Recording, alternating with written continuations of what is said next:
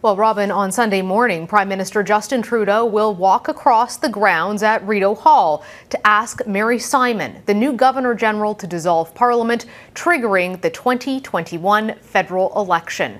Constitutional experts say that the Governor-General will grant Trudeau's request. That's because there has not been an election in recent months and no other party is trying to form government.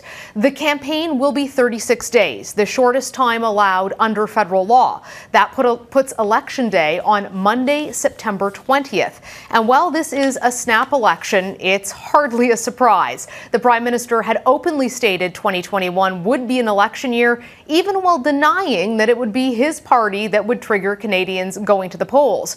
The Prime Minister's decision to launch a campaign means he has decided now is the Liberals' best chance of getting a majority. Justin Trudeau had to run a political calculation here. Go now and risk voters' wrath for triggering an election in a fourth wave and when COVID-19 numbers are growing, but the Liberals have good and not great numbers, or wait and potentially lose control of the narrative, handing timing of the election to the opposition and running the risk of the public mood and economy souring. The Liberals will likely frame this campaign as needing to seek a mandate from Canadians to spend more money and manage the challenges that they will argue were unforeseen in a pre-pandemic world. Is there any sense, Mercedes, that what the Liberals will focus on, and is everyone on board in that party with calling an election? So while we haven't seen the Liberal platform, we can take a few things that we know from recent spending announcements, the spring budget, and the decision to go to an election now. Childcare and social programs will likely feature prominently, but the ballot box question the Liberals want is who Canadians trust to govern through the pandemic and an endorsement for their pandemic recovery plans. Typically, going to the polls during a time of crisis favors the incumbent, but some senior Liberals are worried about potential voter blowback. This will be a hard-fought election no matter what, Robin, with about a dozen key ridings where only 1 to 2 points could decide races. Getting out the vote will matter, but starting on Sunday, the Prime Minister will have to answer the question of why this is in Canadians' interests and not just the Liberal parties.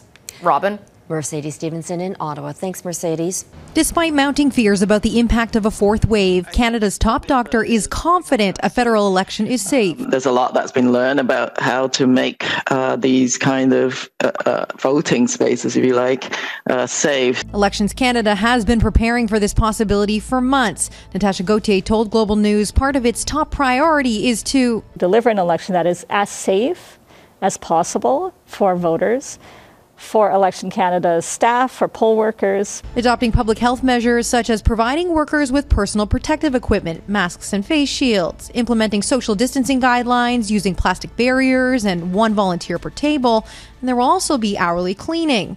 For voters, there will be hand sanitization stations and a fresh new miniature pencil for each person, about 16 million of them.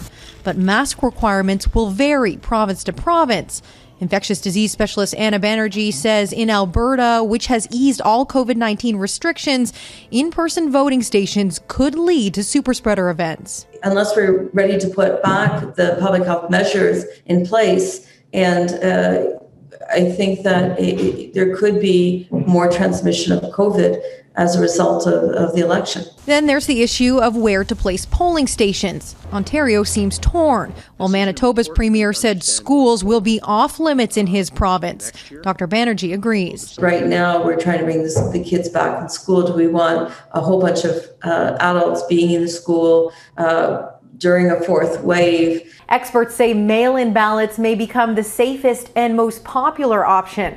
Elections Canada anticipates 5 million people will vote this way versus just 54,000 in 2019. We may not know the final results of the election on election night. In Newfoundland and Labrador, spring vote counting mail-in ballots led to results being delayed days. How y'all doing? Finally, candidates will also have to get used to new forms of canvassing.